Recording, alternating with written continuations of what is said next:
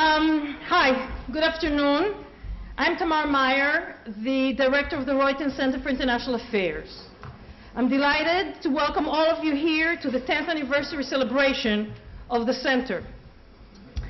Some of you in the room may remember that the institutional commitment to international studies, it was not yet called global studies, now it is, came in 1994 when President John McArdle conceptualized international studies as one of the areas on which the college would focus and build its national and international reputation.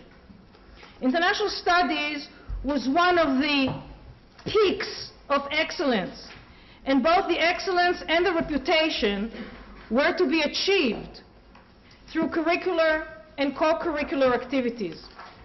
This vision was further crystallized by then Provost Leibowitz, who in January 2000 revived the PEAK committee to include faculty from the humanities, and from the social sciences.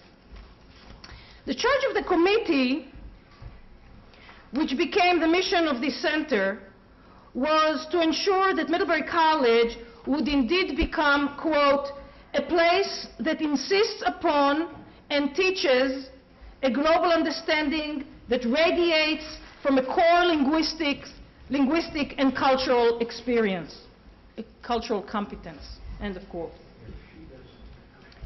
Co-curricular activities have been the hallmark of what would become in 2002 the Rohatyn Center for International Affairs, after Felix and Elizabeth Rohatyn established an endowment to support programming in international studies.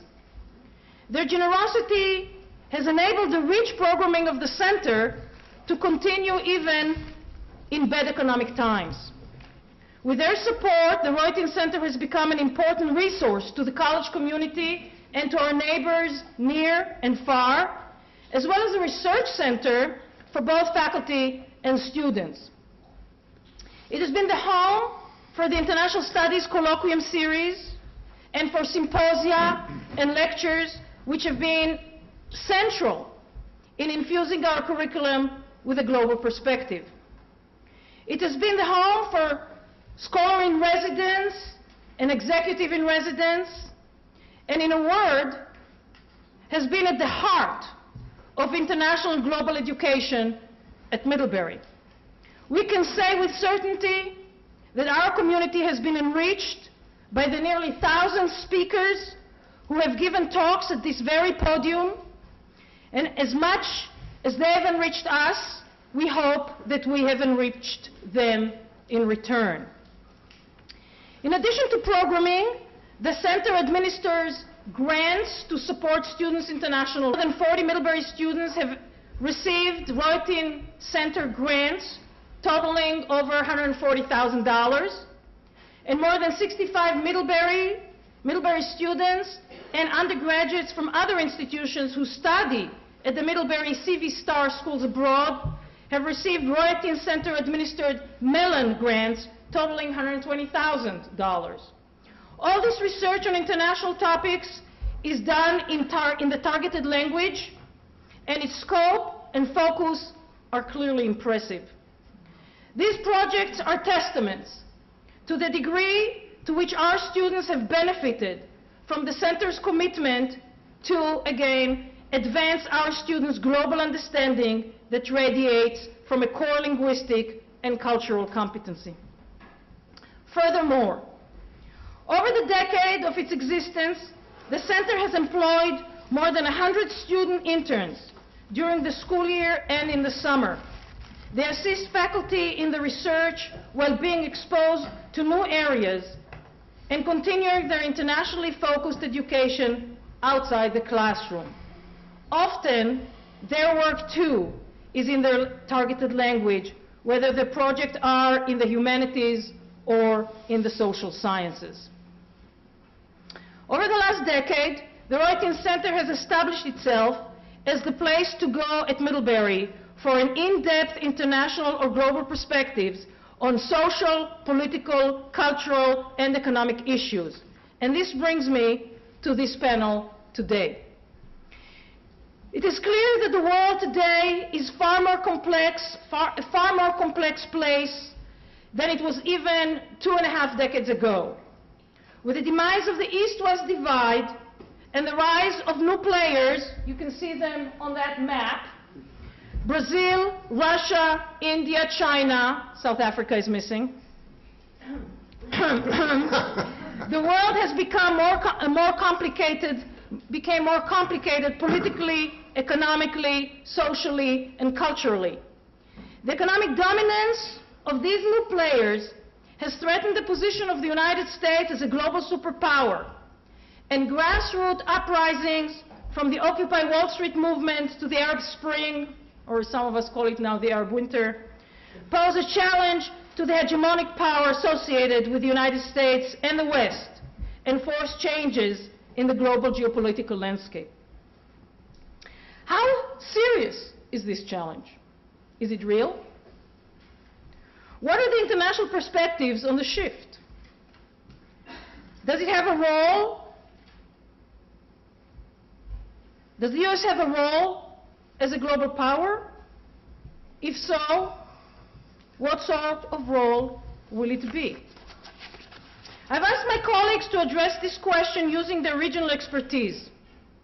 I've also asked Professor Matt Dickinson to provide an American perspective on this very question, especially as we near the presidential elections. While the panel of faculty members addresses the international perspectives on the political and economic roles of the United States as a global power, the second panel of students will address the same general questions in terms of culture, education, and the environment.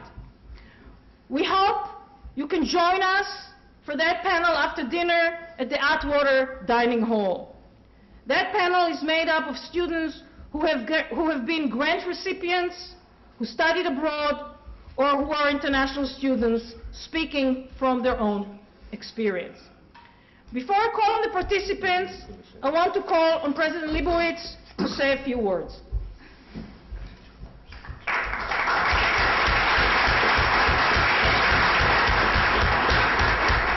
Thank you, Timi, and welcome to all. Thank you for coming to this wonderful panel in celebration of the Rohatyn Center. I might just add a few words before I bring words of welcome and thanks, really, from Felix and Elizabeth, who could not be here today. They were looking forward to coming to Middlebury, but their schedule and also some health issues intervened to make it difficult for them. And before I read Felix's comments, I just want to say that it's hard to underestimate or overestimate the impact that this center has had on the college, as Timi mentioned, since its existence. I could just cite one example. Felix has, I think, written 3 books in the last 5 or 6 years. And on 2 of those books, he employed some of those student research assistants who are here at the center. And he could not have been prouder and happier as a Middlebury alum. By the way, Felix is class of 1949, Middlebury. He couldn't have been prouder of the quality of research assistance he received from undergraduates. And he was quite stunned at the level of linguistic competency and also in terms of sophistication on the research. So that's a great example. I want to just give 2 little comments also before I read Felix's brief words. And that has to do with 2 vignettes about Felix. Often described as curmudgeonly sometimes. You know, he has an edge to him, and I think that's more or less not fully representative of who he is. But in these 2 examples, one of them was going to lunch with Felix meant going to the Four Seasons. It was his favorite restaurant in New York, and it was a place that one counted on. It was also, I look forward to going to New York for that reason. But in any case, one particular day, or 2 particular days, the same thing happened.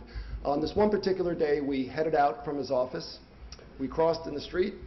We got a car that took us. He had a black car waiting there to take us over to the Four Seasons. And we were off for about 25 yards, and we got hit by another car.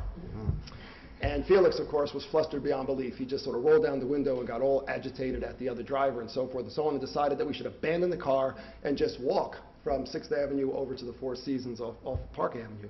So we got out of the car, and what was stunning to me was, if you think about what Felix is known most for, probably most for, is the so-called saving of New York City in the 1970s, in the late 70s. And I was a student and undergraduate in college at the time, was in economics classes that was studying the economics of New York City, the famous President Ford quote to New York City, drop dead, and so forth.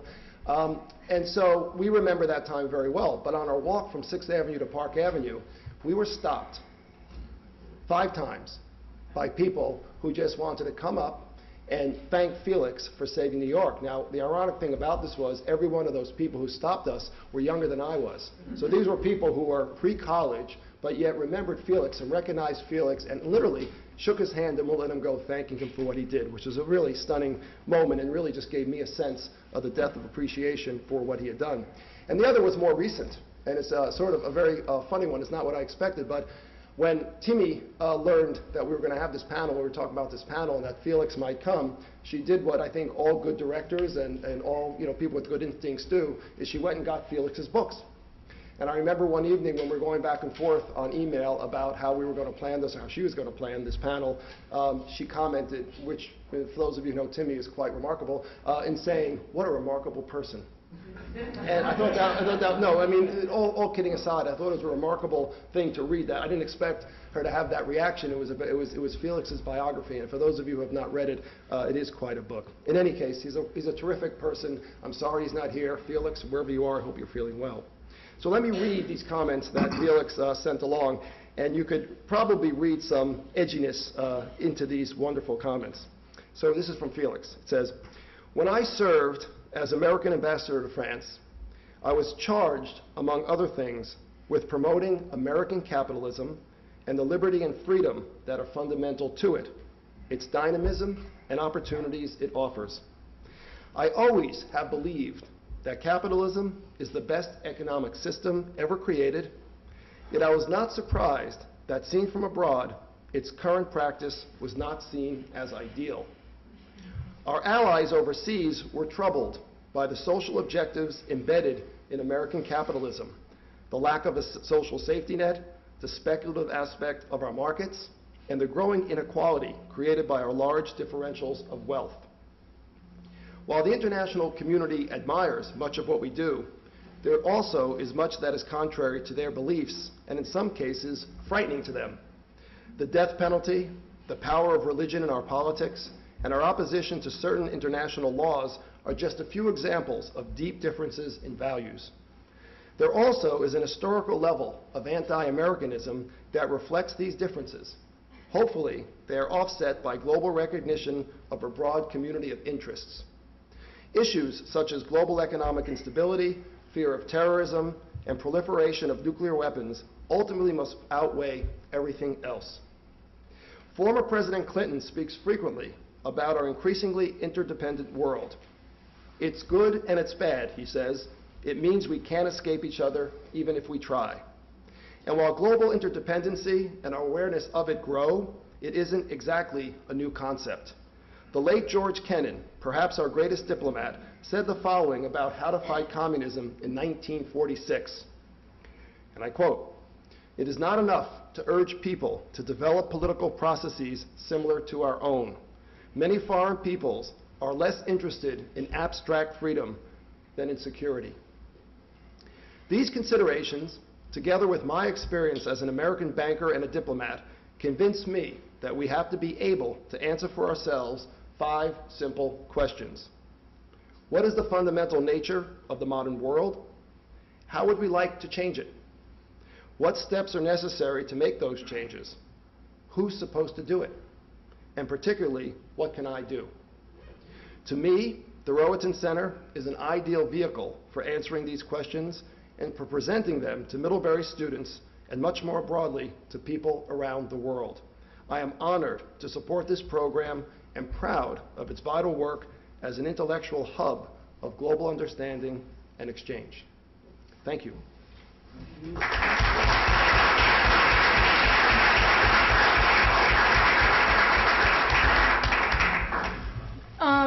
The order of the presentations will be as it is stated on the walls. Here is the format. Each presenter will have no more than 10 minutes, and I mean it. I will stop them if they go over. Here, they will all see this. And we will hold your questions, and we will have Q&A at the end of all the presentations. The first presenter is Professor Nadia Horning of the Political Science Department, whose focus is comparative politics in African politics. Please welcome Nadia.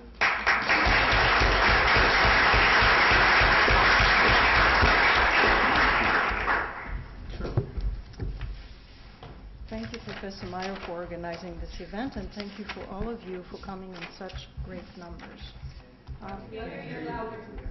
Do I get extra time for having a continent with... You don't have All right, so in that case, I'll limit my remarks to sub-Saharan Africa with its 49 nation-states. The African states that exist today, as you may know, are products of European colonization, with the great European colonial powers being England, France, Belgium, and Portugal. The US did not enter the African stage, so to say, until they became independent, until the states became independent in the 1960s.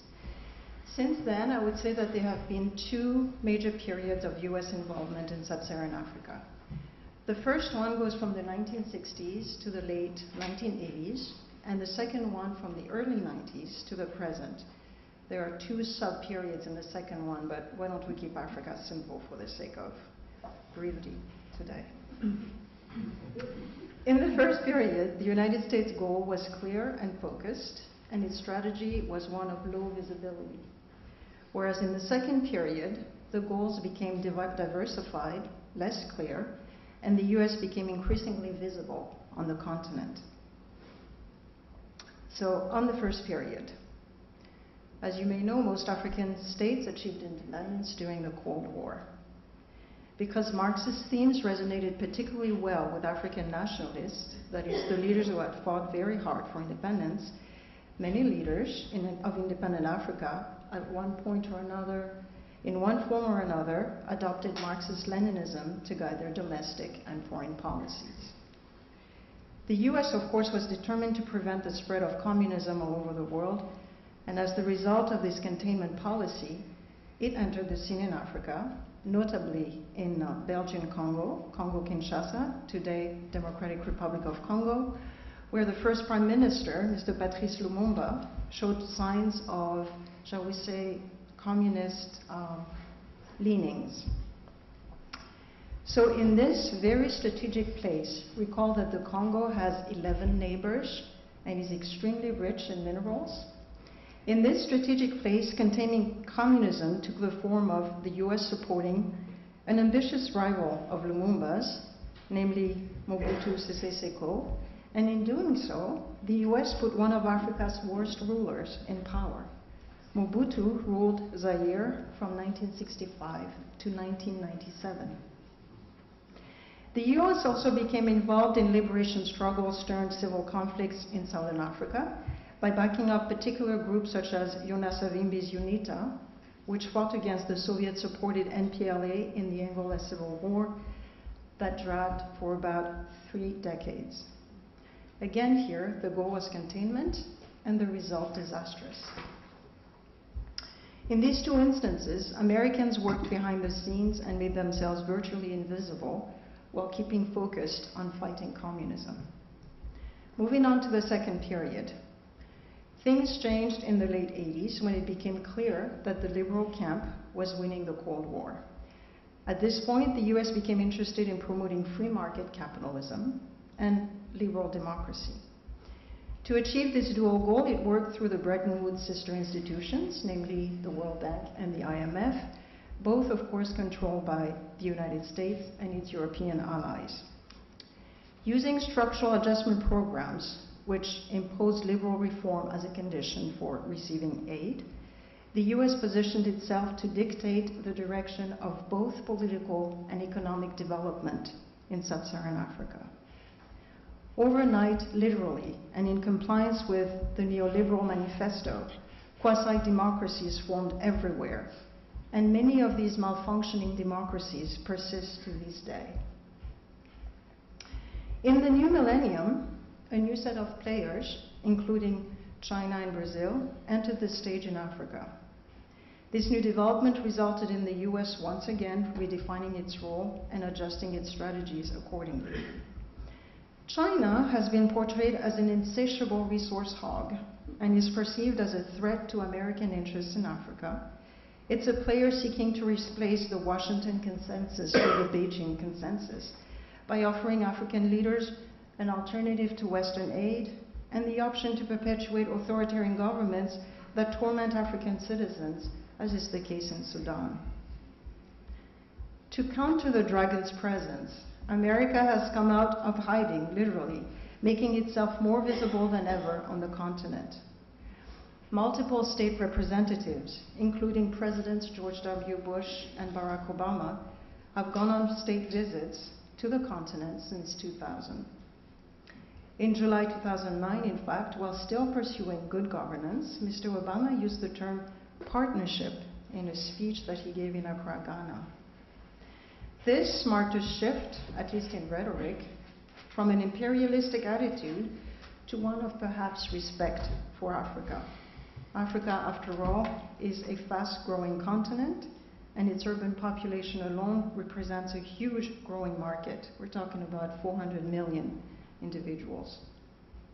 And of course, Africa's mineral riches are tremendous.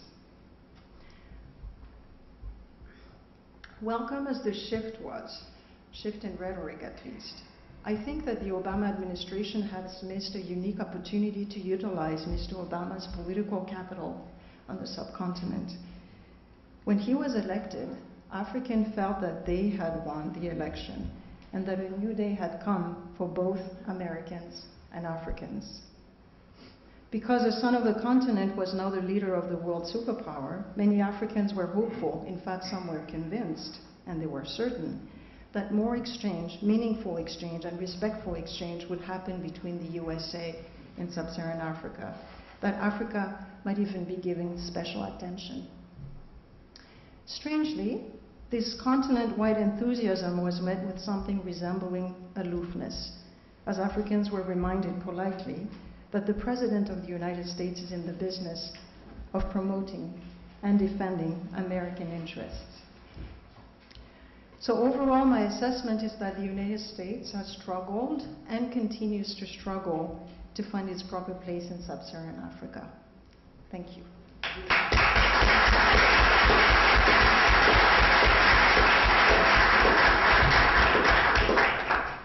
Less than 8 minutes. The second speaker is Professor Jessica Teets, and also a political scientist whose focused research focus is China. Please.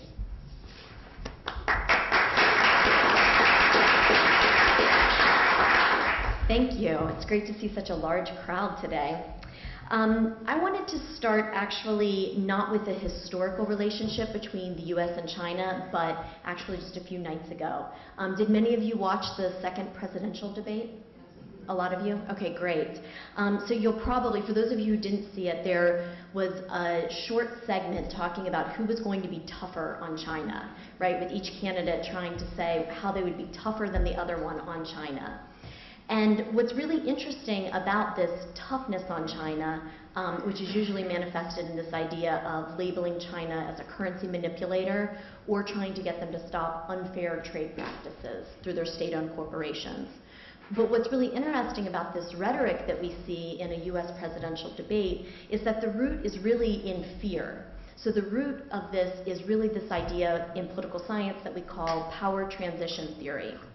And this is the idea that as one country becomes stronger and another country becomes weaker, there's a point at which their relative capabilities get very close to one another, and that's when we might expect conflict between these two countries.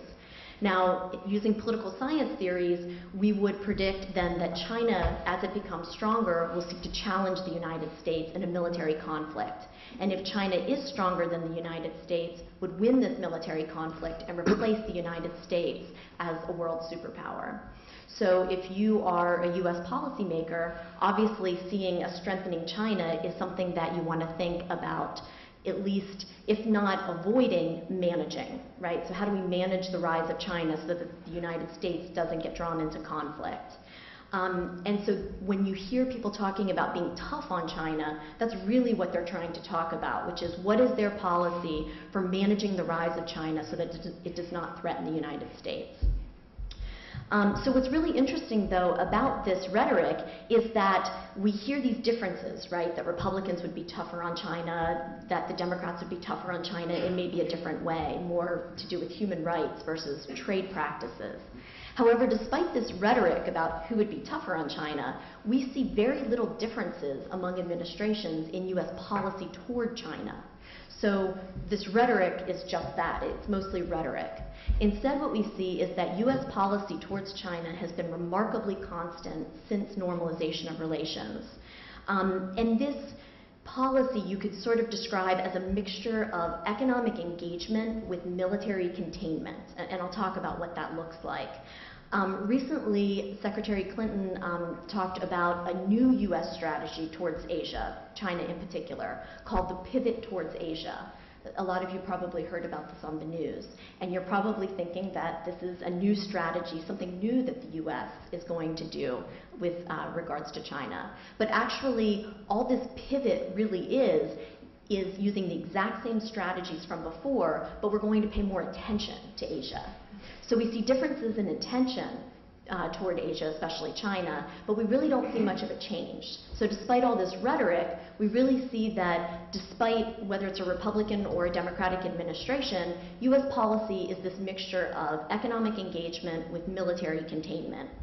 And what this really means is that we have this idea that if we engage China economically, we can show them the power of capitalism, right? And so we'll create an interdependent economic sphere, sort of the chimerica. I'm sure you've heard that word.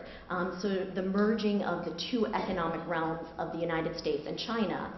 If you merge those two realms, you're unlikely to see conflict. So if your economy depends on another country, why would you ever attack that country? Right? So that's one way to manage the rise of China. Make sure that China's future success depends on the future success of the United States. Militarily, though, we have a different strategy, and that's a strategy of containment. And this is what Nadia talked about as well. So that strategy simply says we need to make sure that China doesn't become stronger. So rather than trying to manage China's rise to make it interdependent with that of the United States, instead we'll try to make sure that China doesn't become stronger militarily. And the way that we've chosen to do that, especially as part of this pivot towards Asia, is to create alliances in the region that will hem China in and not allow China to become strong. And so we see a lot of this, as I'll talk about in a minute, in the East and South China Seas. So what I'd like to do, now that I talked about what is the changing U.S. role and hopefully convinced you that there's very little change, right? There's a change in rhetoric, but as far as the policies towards China, they're remarkably stable. What I'd like to do now is talk a little bit about what does this pivot towards Asia mean practically, and how is it perceived in China. So the pivot then towards Asia, again, this mixture of economic engagement with military containment. What it means in China is very little. Again, this is a pretty constant policy that we've seen across administrations. So there isn't a lot of Chinese reaction to the rhetoric of this pivot towards Asia. We still see that China is pursuing an economic strategy of interdependence. They too want the chimerica. They want this interdependence. Because again, if the economies are mutually joined, right, so that the success of one is the success of the other, that also means that China will not attack the United States. So even if China becomes a much stronger country than the United States, it wouldn't attack the United States because its economy depends on the success of the United States. However, in military relations, we also see a more aggressive policy. So not looking for interdependence, not looking for military-to-military relations, but instead having a more competitive strategy. And in China, this strategy really focuses on the military. This is abbreviated the PLAN, if you are reading any articles about this, the PLA Navy. And so this really, the military strategy that China is using towards the United States is really a naval strategy. And this makes sense, right? If the United States is ever going to attack China, they're coming from the sea, right? So what this has meant in China is that traditionally China is a land-based power. All of the conflicts that China has fought have been with bordering countries. So for that, you need an army. You need land-based troops. So China has really had to reshape its military through a process of military modernization in order to have a stronger navy. And so for those of you who saw recently in the news that China just launched their first aircraft carrier that they themselves developed, this is part of the strategy that we're talking about. This is the military strategy then of China towards the United States, which is to defend the coastline from any US aggression. So these strategies then that we see in China, especially in the East and South China Seas, as China tries to defend and push out its territorial borders against the United States, are driven in China by two different views. So just like in the United States, we see in China that there are liberals and there are realists. The liberals are the ones who argue that we really need to use economic engagement, and that's how China will become stronger, that's how China will become a superpower. However, we see, especially in the military, a lot of realist thinking. And what I mean by this is a political science term, simply means that there's competition for power. This competition for power, then, is the idea that any relationship is zero-sum, right? So there's going to be a power transition. And so if China doesn't come out on top, it's going to be the United States. It's a zero-sum competition, and China needs to make sure that it comes out on top. So you see that these two groups both exist in China. So there's different public opinion in China, just like there's different public opinion in the United States. The way that this pivot towards Asia is playing out in China is very interesting after 2008. So after 2008, there's this renewal of confidence in China because China didn't have an economic crisis. So the US looks weaker, China looks stronger. And so the realists in China, or the people who argue that this is a zero-sum competition, they have become strengthened. And you see that they're pushing for more aggressive military strategies, like building the aircraft carrier. They're also pushing China to stand up to the United States in trade disputes and lots of other disputes. However, what we see again is that both China and the United States have had relatively constant policies of engagement and containment towards one another, and that despite these power shifts, so whether it's Republican or Democrat in the United States, realist or liberals in China, we see that the policy towards the other has remained fairly constant. And I argue that the reason for this is because this is the most sensible strategy. People haven't been able to come up with a better strategy. And that's because the future of these two countries are connected, right? They are linked together. We have a lot of mutual interests. And so you would expect that this strategy then of containment and engagement are going to continue. And the question that we have to face then for the future is, how will power shifts in both countries alter that, or will it? So if Mitt Romney wins versus Barack Obama in the United States, or in China, the biggest power transition that we've seen in recent times is occurring now. With that power transition, will we see the same constant policies? Okay, I need to stop here, but hopefully we'll have more time to talk about this in Q&A. It's a very large topic. Thank you. Very much.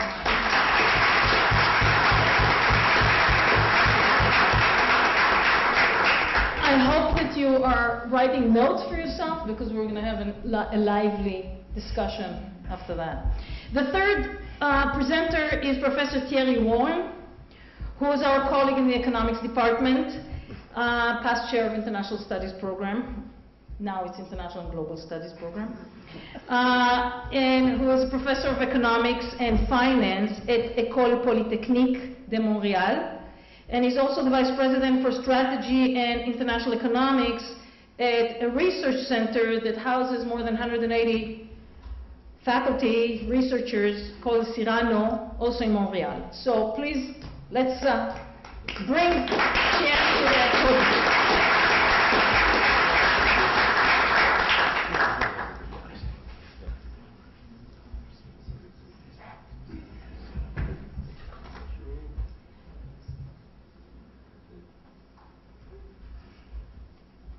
Well, thank you so much for having me. It's good to be back home.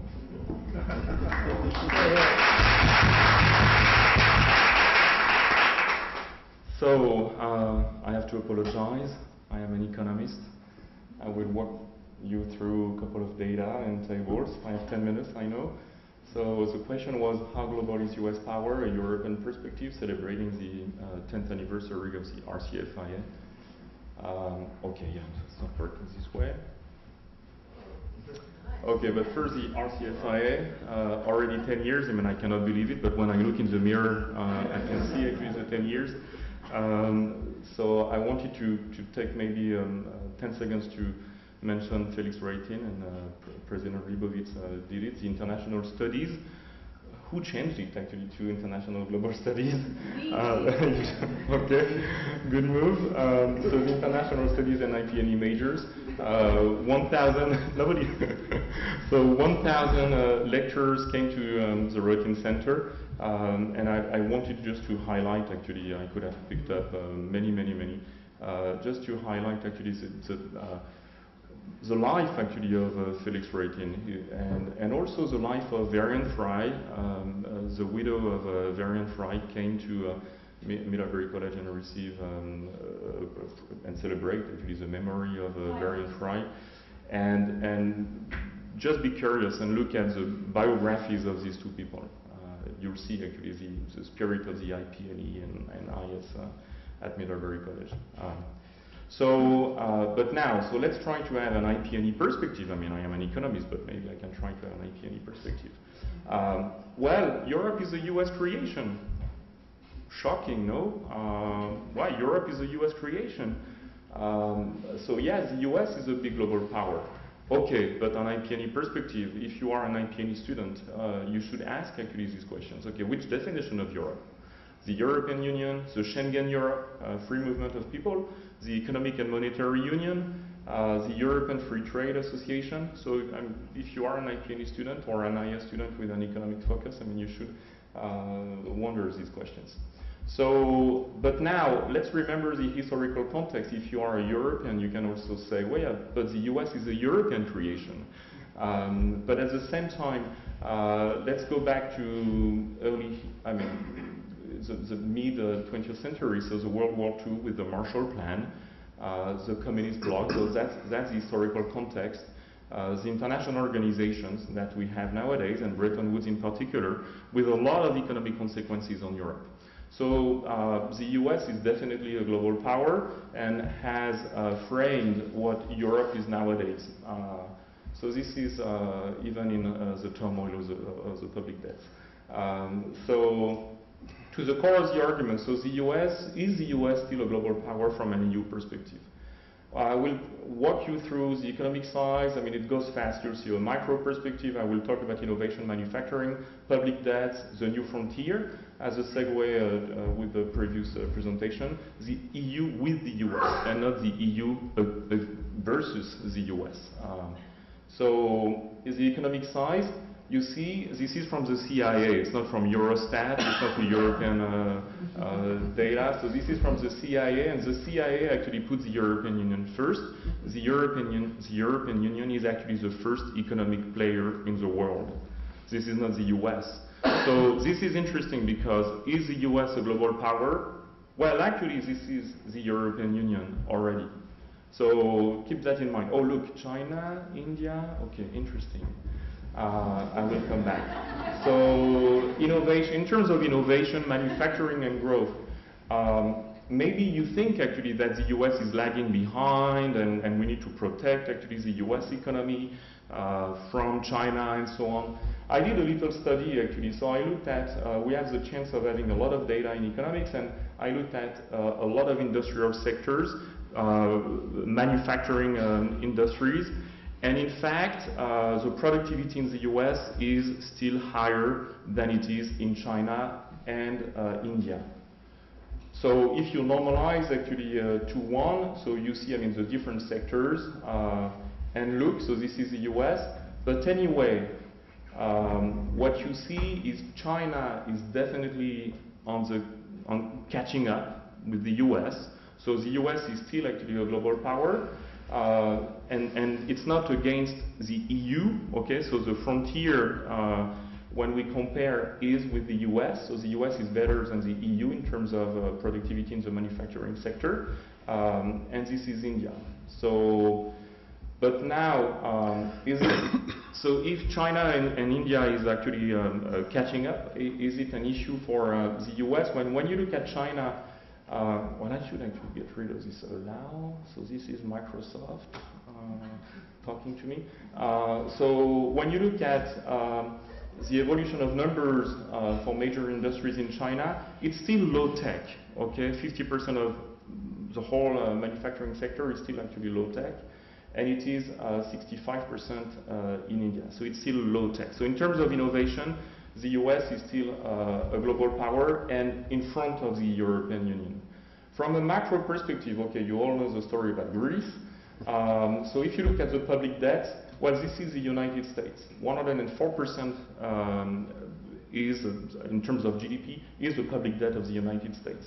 This is big. And you read about Europe actually being attacked or under pressure because of the public debt and so on. Well, look, I don't want to use my laser because Nadia actually would be hit, but you see the European Union is here with 82%. Interesting, so the debt is actually more of an issue in the US, or should be more of an issue in the US than it is in the European Union. Interesting, so let's look at Germany. So Germany is here, 82%. France, well, it's a socialist country, it must be 160%. Oh no, 86%. So, so this is interesting. So when you think about the micro perspective innovation, the US wins. When you think about the macro perspective, the US does not. So, okay. Let's move on to the current account balance, so the balance of trade. Of course, China, Germany, okay? And then, this is also coming from the CIA. I mean, I'm trying to be very neutral. So, and then, and then you go down actually the ranking, and you look for the US, and you look also for the EU. Well, it's actually down, very down. 192 is a ranking for the US in terms of balance of trade. France, Canada, UK, oh, the European Union. So not too good. I mean, really the manufacturing is coming from India, from China and India. So this is the new frontier. Those are actually the GDP growth rate per capita, the GDP per capita growth rate. And what you see, so this is the US, this is India, this is China. So obviously the growth is happening and the convergence is happening in these countries. So this is the new frontier. And what you see here is a poverty headcount ratio in China and in India. So what it tells us is, well, the poor actually are getting better in China and which is better than in India already. But what it's telling me also, and Jessica could actually mention that better than I do, but you know what? In the Western world, what we have, if you start counting the European Union, 500 million people, the US, 300 million people, Australia, Canada, and so on, I mean, barely you get to 1 billion people. Already in China, only in China, you have 1.4 billion people. 700 million people live in cities in China, which means 2 American dreams already, okay? But then when you go to China, you have also 700 million people living in the provinces, the rural provinces. So when you read numbers about China going down, I mean, maybe they won't develop as much and so on, well, they go through cycles like we do. I mean, this is the worst time ever since 1929. But what's interesting is you still have 2 American dreams in China waiting, these 700 million people in the provinces. So maybe the future, I mean, is the US still a global power? You see, from an economic perspective, the US is actually not the first global power. The first economic power is the EU. The first trading partner of China is not the US. The first trading partner of China is the European Union. So already, I mean, the US is no longer a global power. We think it is.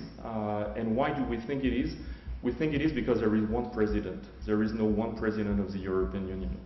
And this is an IP&E perspective. I mean, I studied with the IP&E perspective. And this makes a lot of difference when you go to negotiations at the international level.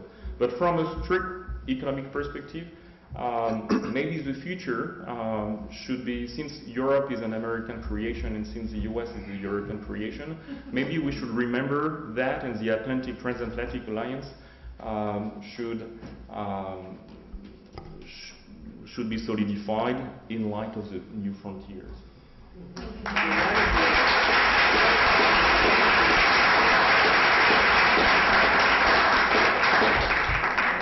Thank you very much. The fourth presenter is Professor Mark Williams, also of our political science department, whose expertise is Latin American politics.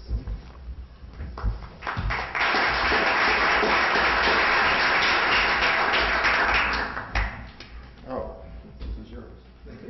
Probably at the same time. Thank you very much, Timmy. So I've got 10 minutes, right? Yes. Can I have some of her minutes? Already So the time is short, and the topic is how global is U.S. power? So if we think about this from a Latin American perspective, I can shrink the talk down substantially and free up some minutes to others. If we think about it from the Latin American perspective, the argument would be that we had it, a lot of it. We don't anymore. There's some reasons why, and not everybody understands this. That's the short version, and that's the truth. The 3 points that I would make is that obviously the United States has exercised enormous power in Latin America, the hemisphere, for decades. That's the first point. The second point is that today there is a paradox. The United States retains far more power than any other state in the region or any combination of states. Paradoxically, though, it has less regional influence now than any time in the last 100 years in Latin America. The third point is that the reality of this new situation has not fully sunk in amongst all American political elites, and that can have some implications for how cordial U.S.-Latin American relations are in the future, how much the two Americas can get done working together down the line. So let me talk a little bit about the first point and the second point. I probably will not have time to cover the third point, but maybe we can do that in Q&A. If you go back to the past, what do you see? You see that in the Western Hemisphere there was one constant that was important, and that was the overwhelming influence that the United States had in the region. Its power, and by power I mean the ability to realize preferred outcomes, the ability to alter the behavior of others, to achieve your objectives.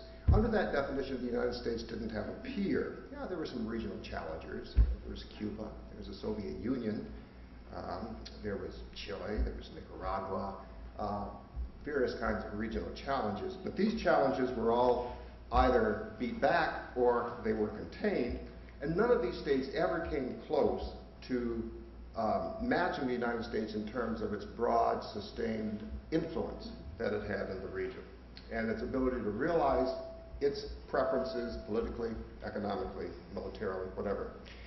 The source of this power, the source of this influence were the power resources that the U.S. had.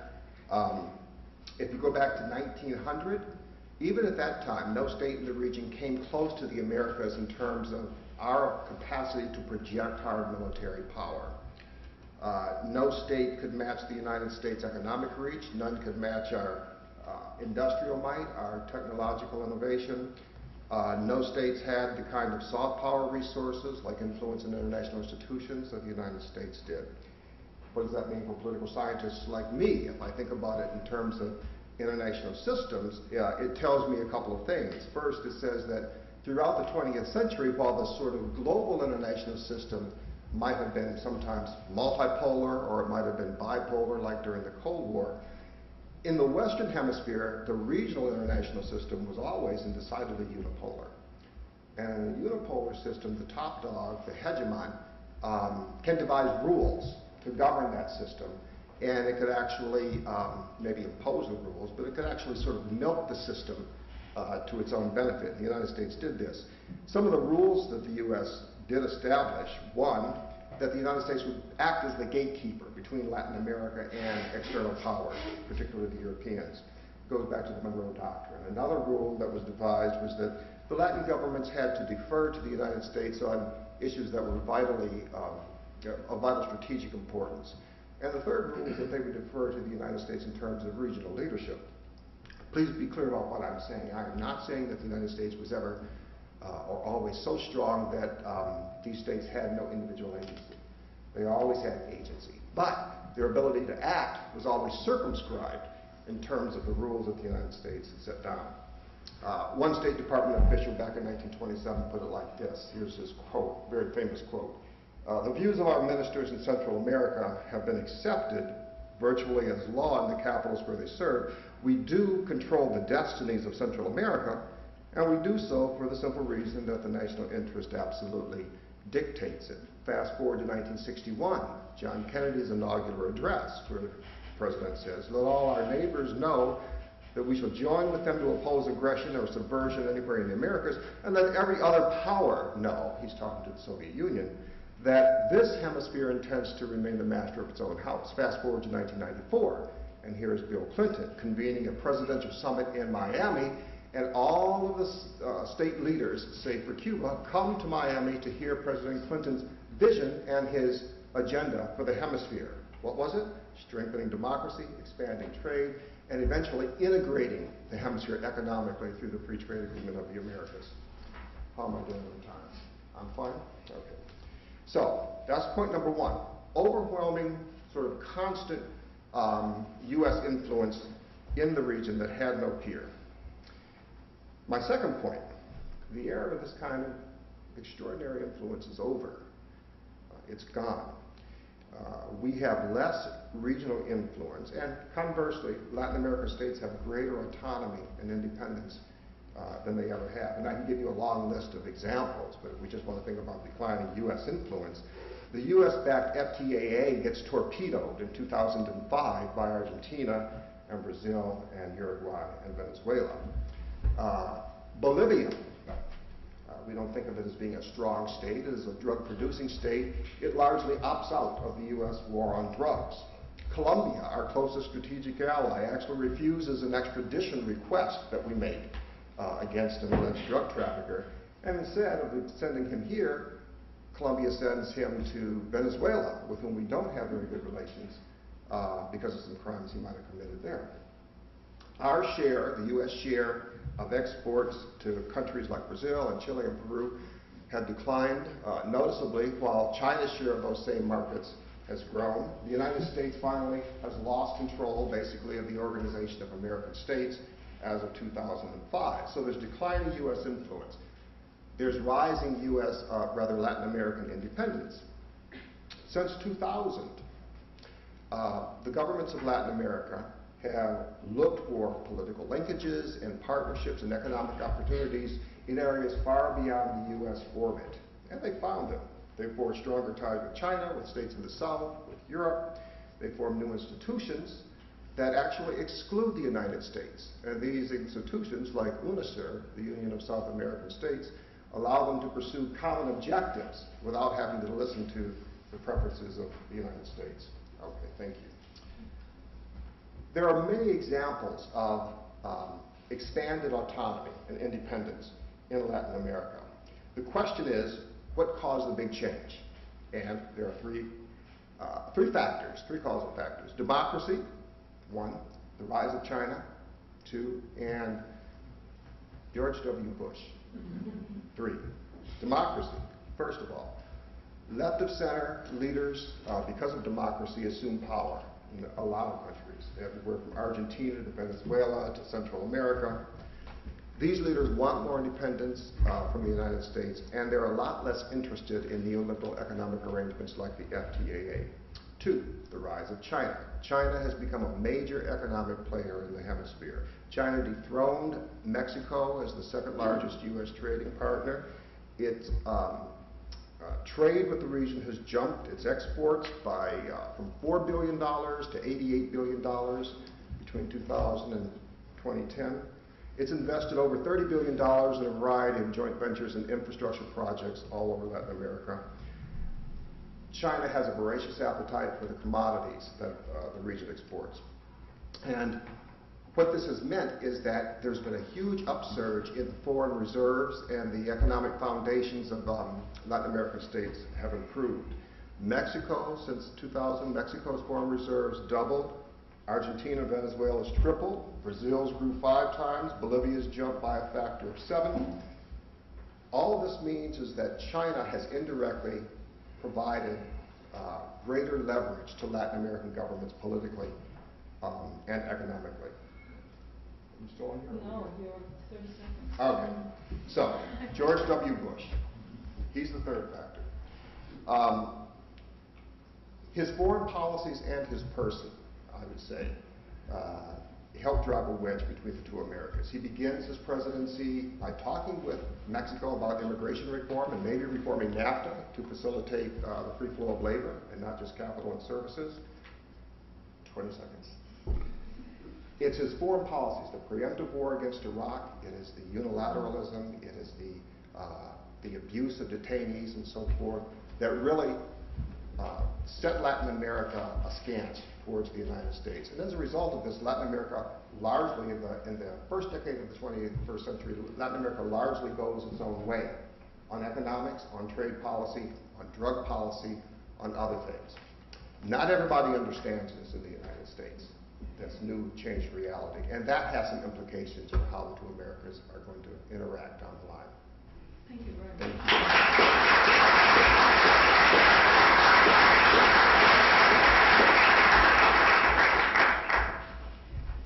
Thank you. Our last speaker is Professor Matt Dickinson, the chair of the Political Science Department, whose focus is on American politics. Please. Thank you, Jimmy. I was very interested to hear about all the programs that the Rohatyn Center sponsored, and I look around this facility, I'm impressed with all these screens, because we have none of this in American politics. American politics is poor stepchild. I'm usually never invited here to the Bob Jones University room. And what? Almost. Not Bob Jones? No. Different Jones. Okay. So is the new Crossroads Cafe not the Carl A. Rove Super PAC Crossroads Cafe? Do I have that wrong? Anyhow, I want to ingratiate myself with our host by starting out the way I always start out my presidential election talks, which is there are 4 traditional subfields in the study of political science. Of the 4, American politics is by far the most scientifically advanced. And within American politics, the study of the presidency and presidential elections is the most scientifically advanced. It so happens we have an election coming up. You'll have plenty of opportunities to see that science in action. Next Monday, I'll be giving an election forecast talk. And of course, at the Karl Rove Crossroads Cafe, we'll have election at the grill night, and you'll be able to see whether our forecasts were accurate or not. Why do I bring that up here, besides patting myself on the back and asserting subfield superiority? I don't think I really need any other reason, but for the sake of harmony, I'll throw in the fact that foreign policy is going to be discussed in the third and final debate. And it raises the possibility that depending on the choice of the president, we may go in different foreign policy directions. In fact, both candidates on Monday are going to tell you that if you choose the other candidate, America is going to hell in a handbasket. The foreign policy will lead to the corrosion of American institutions and its supremacy in the world, and so therefore vote for me. I'm here to tell you that's wrong. It will make almost no difference in terms of our foreign policy who you elect. I'm not saying flip a coin on this. There may be other reasons why you prefer Mitt Romney over Barack Obama, but it's not likely to have a big impact on our foreign policy, right? And I want to explain why very briefly today. First, it's not going to change our foreign policy objectives to any great degree. It's not going to change the constellation of issues that are facing us. It's not going to change the overriding factor that motivates the country in determining its foreign policy, which is maintaining self-interest, addressing self-interest. And most importantly, and the issue that I want to talk about here, it's not going to change the relatively weak authority the president has to conduct, implement, and design foreign policy. The reality is, and I saw hints of this in some of my colleagues' talks today, we vastly overstate the president's influence on foreign policy. Presidents of the United States have almost no influence in the making of foreign policy. Why? The founders designed the system that way. Occasionally there are exceptions, periods of peak crises, when the system of shared powers falls to the wayside and presidents are expected to lead, to conduct foreign policy almost unilaterally. Those instances are very short-lived, and almost immediately normal politics reasserts itself, and the normal constraints on the exercise of presidential power are implemented. Case in point, 50 years ago, what were we celebrating? Well, the end of the Cuban Missile Crisis, almost. 13 days, Khrushchev, Kennedy, head-to-head. Wasn't Kennedy by far one of the 2 most influential people in the world? Wasn't this the epitome of presidential power? Yes, in the sense that those men in their negotiations determined, to a large extent, the fate of most of the world. It's the closest we've ever come to a nuclear exchange. But what we often don't remember in our recitation of the events is why we got into that situation in the first place.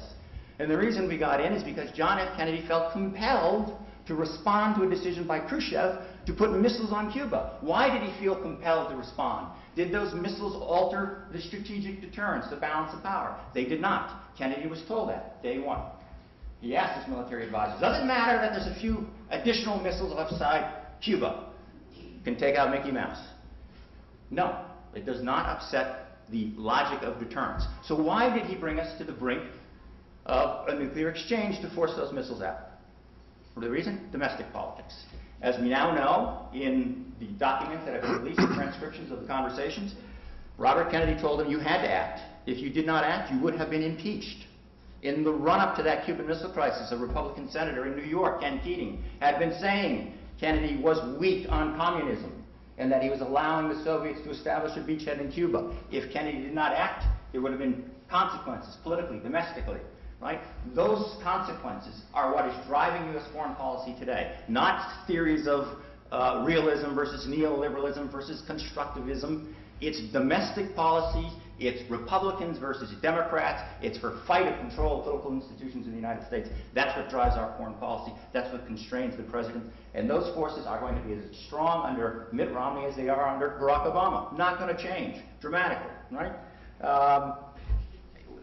The reality is that in our system of foreign policy, barring these crises, presidents must negotiate. They must negotiate with their own military establishment. They're not often even aware of what's happening on their watch. Take the Benghazi consulate. Right? One of the big debates is what did the president know and when did he know it? For 14 days, he sort of stuttered around trying to define whether this was a terrorist assignment or not. Why? He didn't know. And this is par for the course. Presidents are often the last to know. Think about why we got involved in a war in Iraq.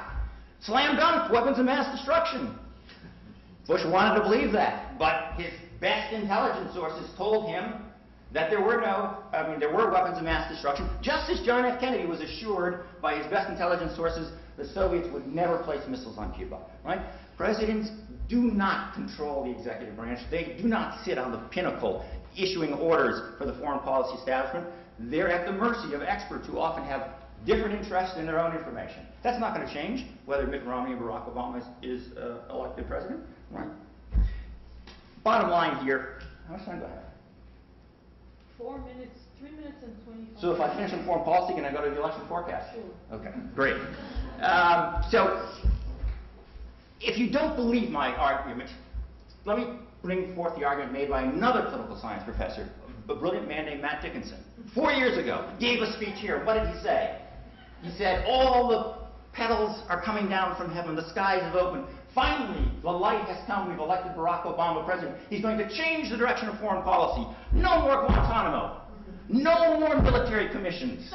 Right? We will get out of Afghanistan as soon as he's in office. Do you remember this stuff? Do you remember his campaign promises? Didn't happen. Didn't happen. Right? Rhetoric may have changed. Substance of policy didn't change.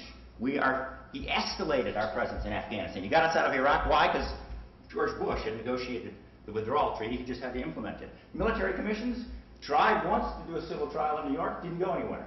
Still in place. Extraditing prisoners to third parties for interrogation. Still going on. Domestic surveillance. He's tightened it. Use of drones. Multiplied that. Violating national sovereignty to pursue American interests. He's done that more than Bush. Killed civilians in the interest, even American civilians, without subjecting them to arrest, trial, charge. He's done that. Why? Driven by the same political imperatives that drove his predecessor. Right?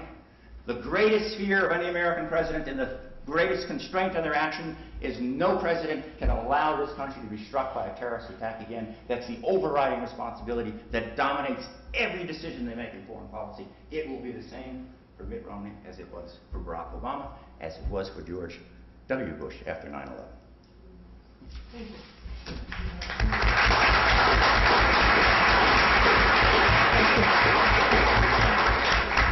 So now we have time for Q&A, and we will do here what, as we say in Hebrew, minhag hamakom, the custom of the place, and that is that we're going to have students ask questions first. So, and you can address it to anybody on the panel, and if you don't remember the names, right there on the board. So, who wants to start? Please, stand up. I've got a question for Professor Teets. She talked a little bit. They may not hear you over there, so speak louder. She talked about foreign policy towards China and how the presidential election probably won't change all that much. I was just wondering, Ronnie said a lot about how the first day in office he's been labeled China as a threat in the future. Do you think that he's so locked into that promise that he has to do it, and what do you think the result of that would be?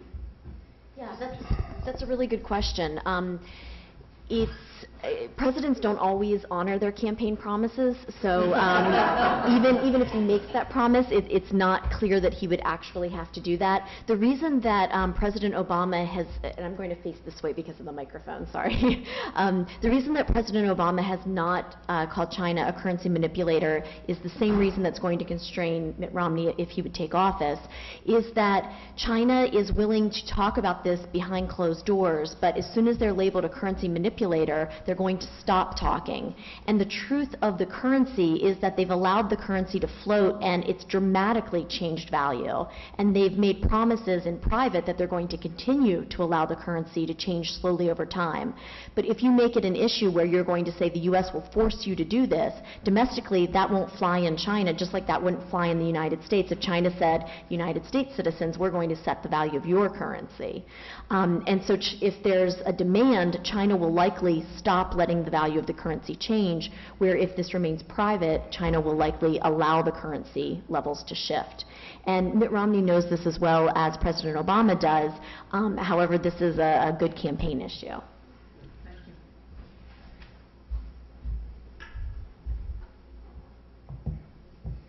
I have a question for Professor Corning. What's your name? Yes. Okay, wonderful.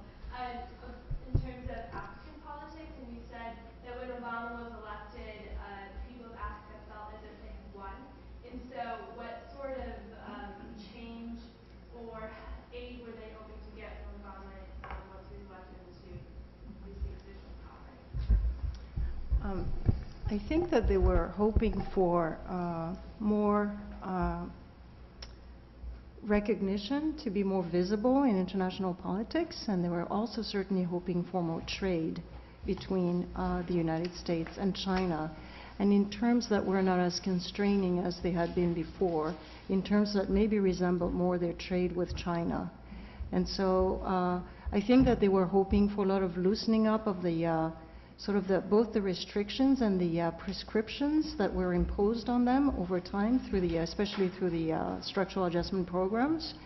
And I think those are the two ideas, really. And they were very quickly disabused of the notion that an African-American president, and literally African-American president, would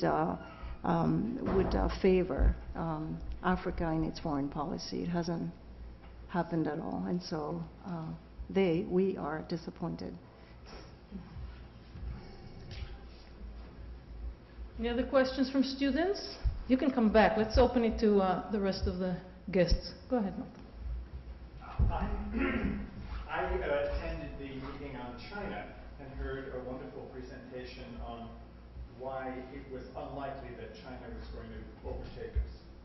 And that speaker made the point that the U.S. is only happy when we're afraid of somebody. And he listed the Soviet Union, which of course is dissolved, Germany, which in the reunification has been set back for decades, Japan and the stagnation, the EU, although Thierry tells us it's numero uno right now, last week or the week before, who knows what was happening with the euro, and the EU was going to fall apart, China. So my question is this panel somehow misnamed? Isn't the question that you're really talking about whether the U.S. is the global power and not a global power? Clearly we are a global power on any of the standards of data that you guys have been talking about.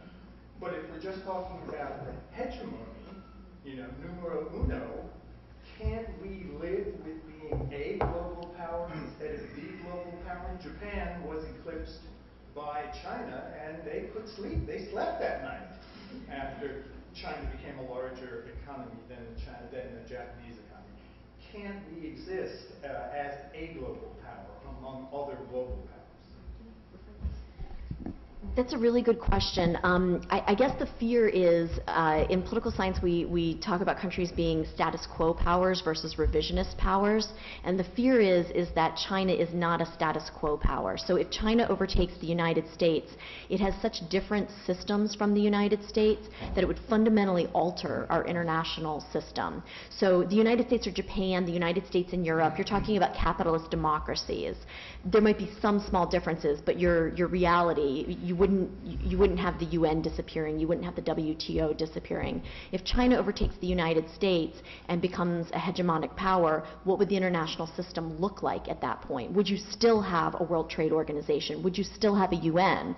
China has stated that they don't really view these international institutions as having much value. So the question then would be, how would countries interact with each other? Would it become a more conflictual world stage? Does anybody else want to try? Go ahead.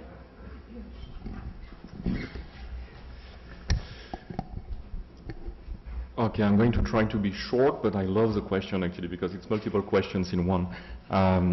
Well, so I am an economist, and does it matter actually to me that one country is bigger, a superpower, and so on? I mean, it doesn't really matter actually. What we want is the wealth to be spread all over the place, and humanity is better, and everybody gets what they want in their plate.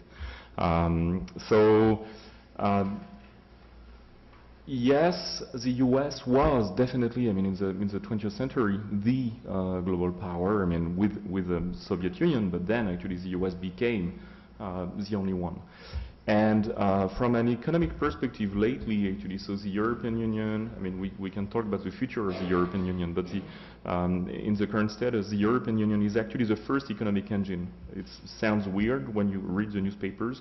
But this is true, actually. The European Union is the first economic engine of the world, with the second one very close, the US.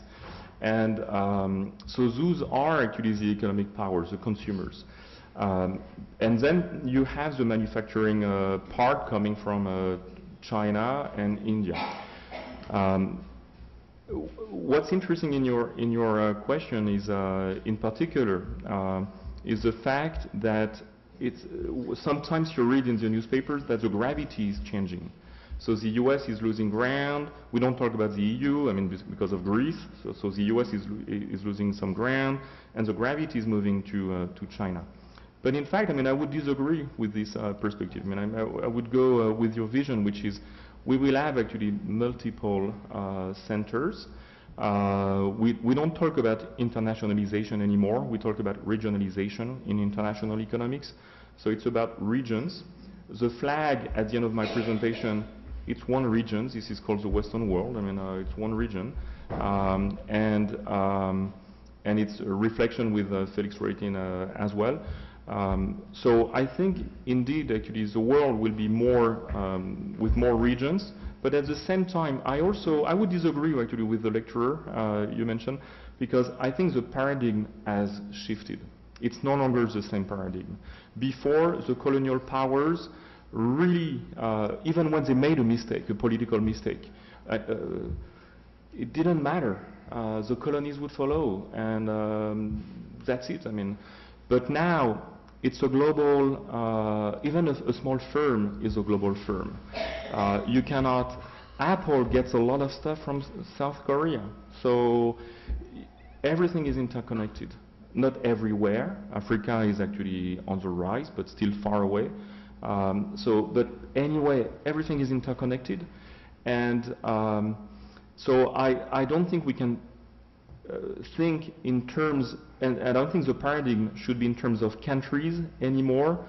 The paradigm is more in terms of international firms and cities, if you want, more than countries. A country, the political definition of a country means something still nowadays, But from an economic perspective, I cannot say anymore it's an American firm, it's a Canadian firm, and so on and so forth. I mean, no, it's actually a multinational.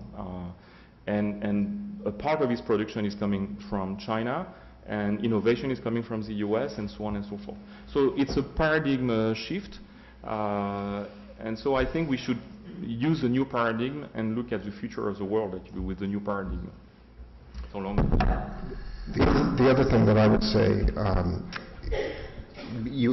one of the questions that you asked was, can't one live, the illusion of Japan and China, can't one live in a different reality than you're accustomed to? And I think that's a really good question, and I think that that is a question that has bearing in the Western Hemisphere. The idea that the Western Hemisphere is America's backyard has a very long pedigree, and as I was alluding to in the presentation, there are people who understand the new situation. They may not like it a lot, but they understand it, and they are disposed to deal with this as a reality. And then there are others who don't understand it.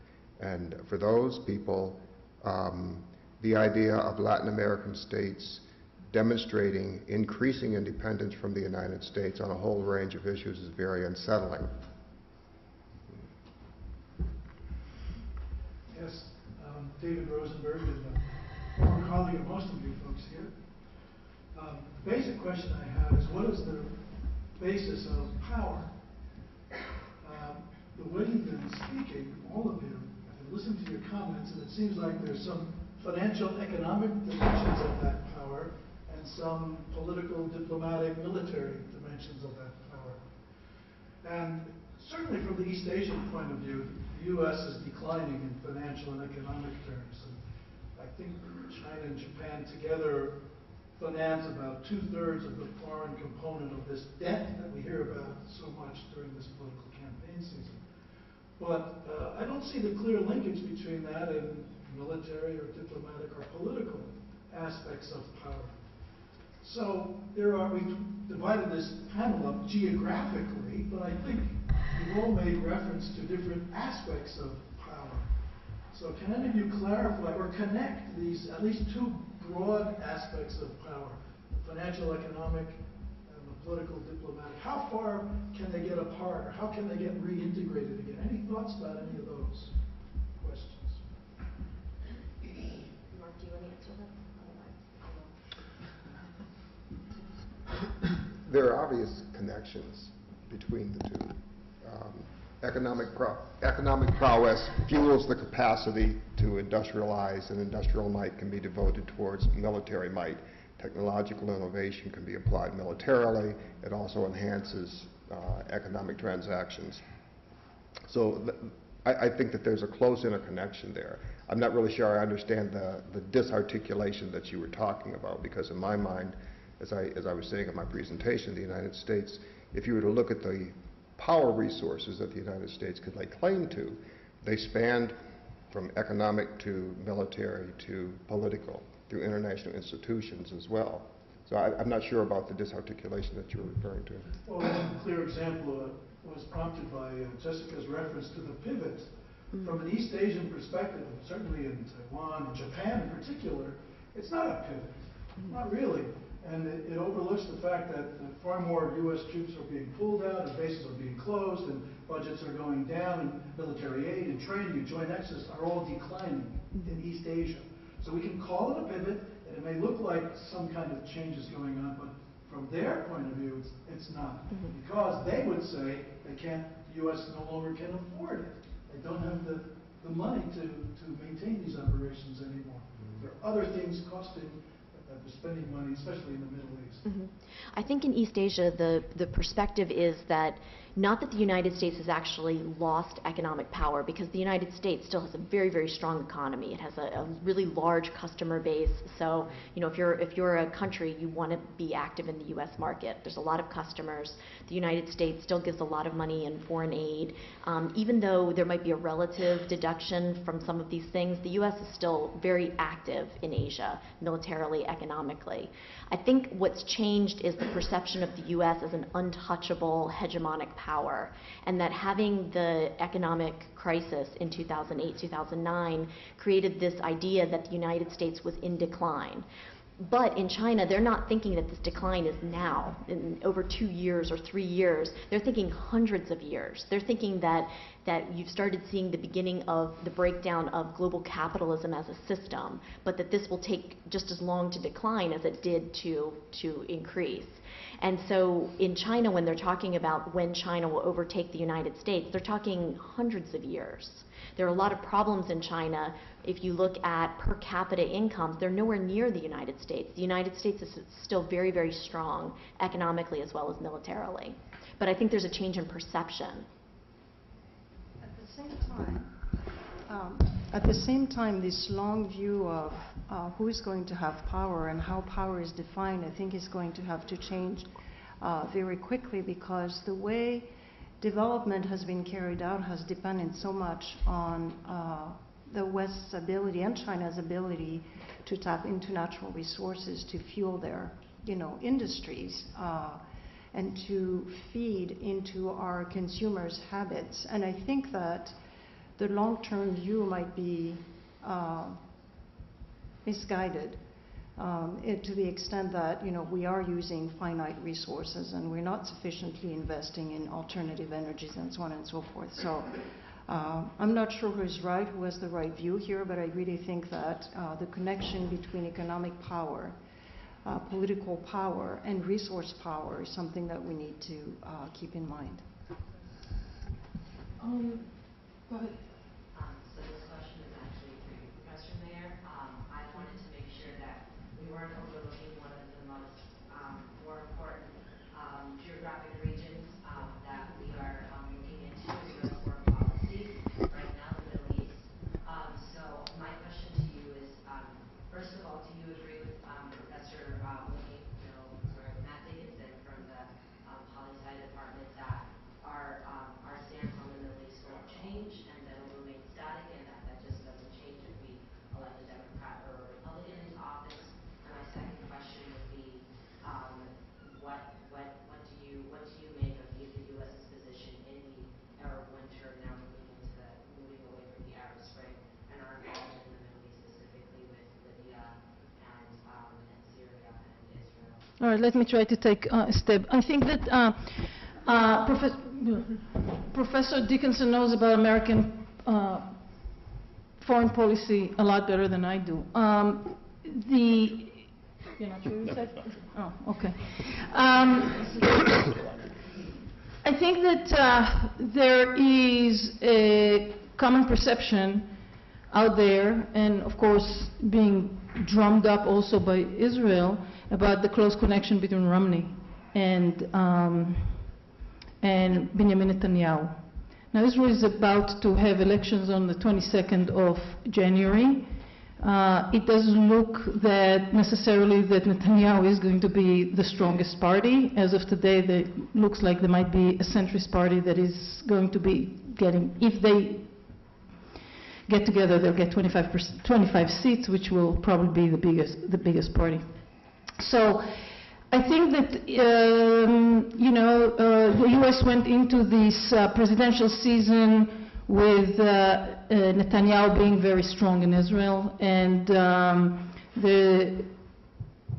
think that at least the rhetoric about that also came a lot in the Israeli press was that Romney is going to be a better friend to Israel, that Barack Obama will probably force Israel to have some kind of agreement with the Palestinians. We haven't seen any of this in the last 4 years, and I doubt that we will see it thereafter. What was your second question? What do you think the U.S.'s role in the Arab winter is going to be, specifically with Libya, Right, it's very difficult, and I don't think that we can put Syria and Libya in the same place. I think that the situation in Syria is incredibly interesting. I don't know if you saw the statistics today. It's not just the 28,000 people who have disappeared, but the estimates are between 28,000 and 80,000 people who have disappeared. There has been no real interventions from the West and United States. And there are several reasons for that. Some of it has to do with, it's been very difficult because Russia and China have certain kind of interest in Syria and are positioned in a particular way in the global institutions in the world that make it difficult for the United States to pass certain kind of votes, resolutions. But I think that there is another point that I think is really, we shouldn't forget, and it's not really clear who exactly the opposition forces in Syria are. And if they really are, as some of the reporters are saying, Hezbollah, some Al-Qaeda, then to arm them could be